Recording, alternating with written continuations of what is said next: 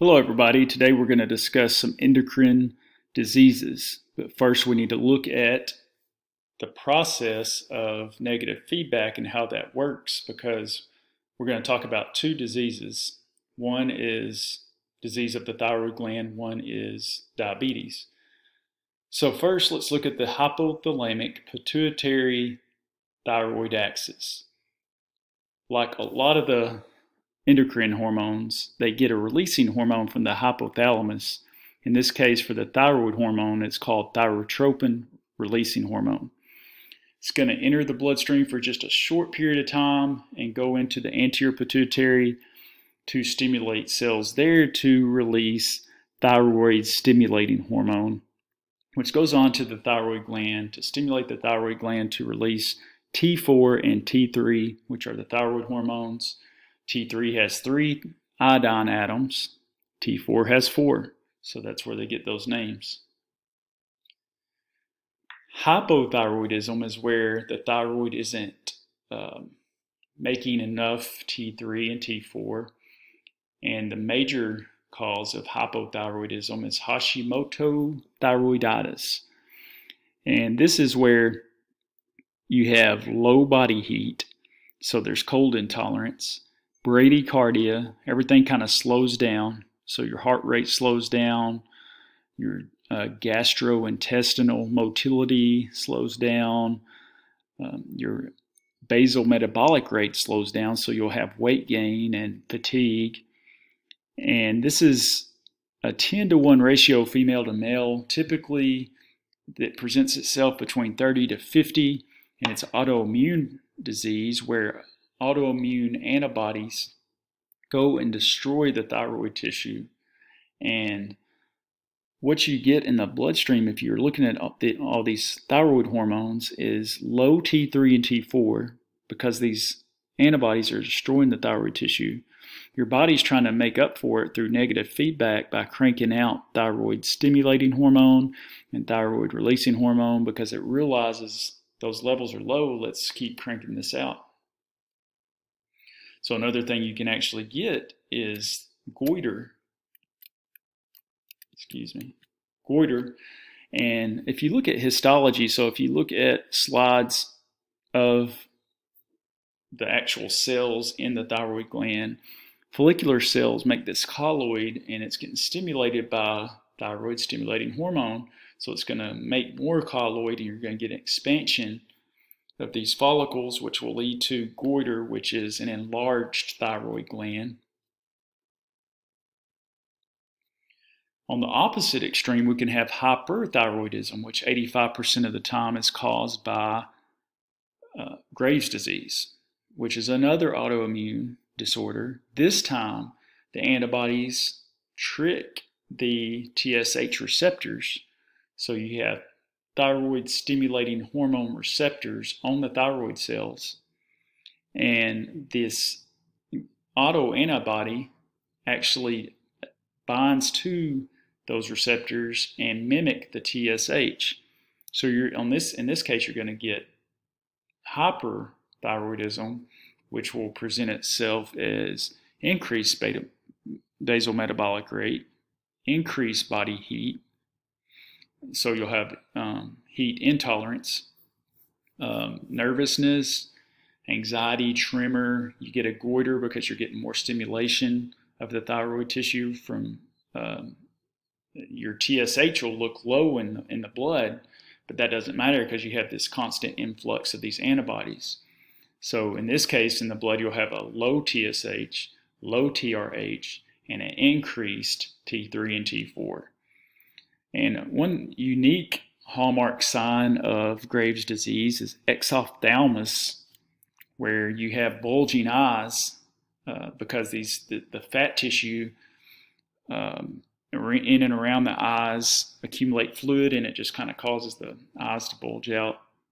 The lateral view there, you can see the goiter, the enlarged thyroid gland there.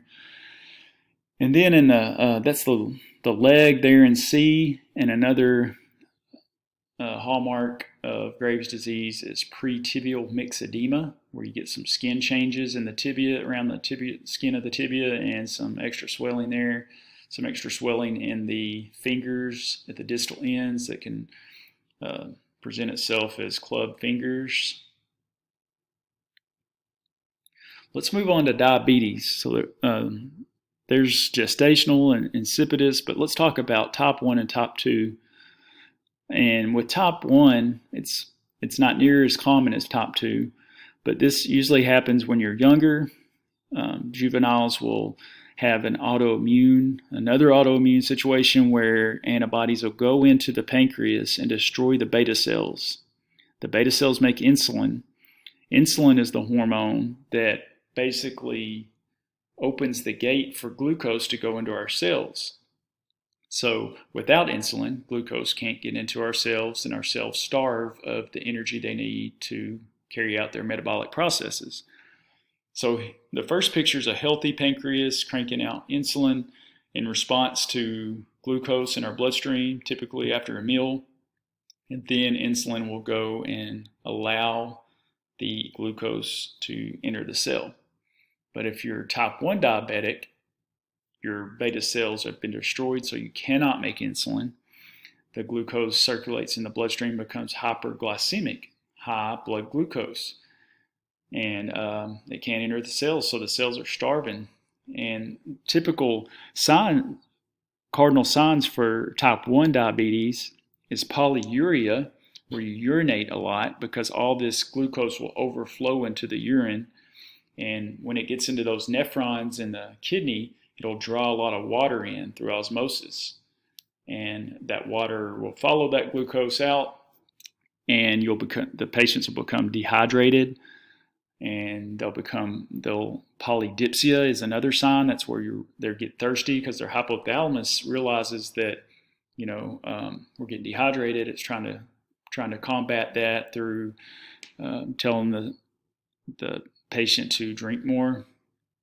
And then type 2 diabetes, this is quite a bit different. It happens typically later in life, where obesity and a poor lifestyle, poor diet, keep eating processed foods that are high glycemic, which means that basically these receptors on our cells, it's like the boy who cried wolf, they're always hit with these high glycemic foods and this influx of glucose in the bloodstream, and they just kind of quit responding.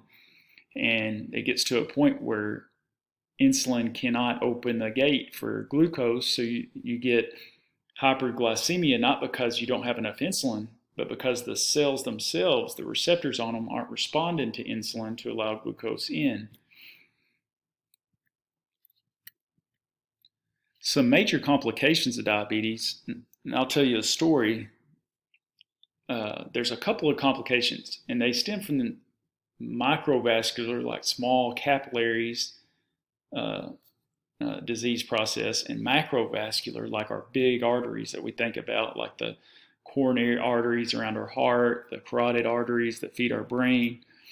And basically with macrovascular, you get more lipid embedded into the artery lumen, which narrows the arteries. And when they get narrowed through this atherosclerotic process, you don't get enough oxygen to the tissues, especially distal tissues like the feet. And you also get neuropathy. This is from more of the microvascular side, where they can't feel really good. They kind of have numbness. So even if they have a wound in their foot, they may not even know. And then their retina gets involved. It's called retinopathy, where this microvascular damage to the little fine capillaries that serve the retina can cause vision changes where they lose their vision. So this combination is like a perfect storm for losing a limb through amputation, because you don't know the wound's there. You're not getting blood for it to heal when there is a wound there. I had a patient that when I walked in to do sharp debridement, where you use a scalpel to cut necrotic tissue, dead tissue, out of the wounds, I promise you they had no legs, no arms. I could see their heart beating with the right angle. And I had to trim all these areas, the necrotic tissues, this brown tissue that couldn't harbor bacteria. Now I felt like I was cutting away what very little this person had left. And but it was the route to go, because if they got infected, the wounds would never heal. They'd become septic. So we just used a sharp debridement and cut all that away and left all the red granulation tissue, hoping that, you know, a miracle would happen and these wounds could heal up. But so there's a lot of major complications that can happen with diabetes. One quick note, to diagnose diabetes, typically a physician will do a fasting glucose, where someone fasts overnight, comes in without eating breakfast, and take their glucose level. And if it's above 120 milligrams per deciliter, that's a bad sign. They might do a hemoglobin A1C test. And if this comes back above 6.5, then most likely they're going to get a diagnosis of type 2 diabetes. And we won't really go into the treatment here. I just wanted to introduce the pathophysiology.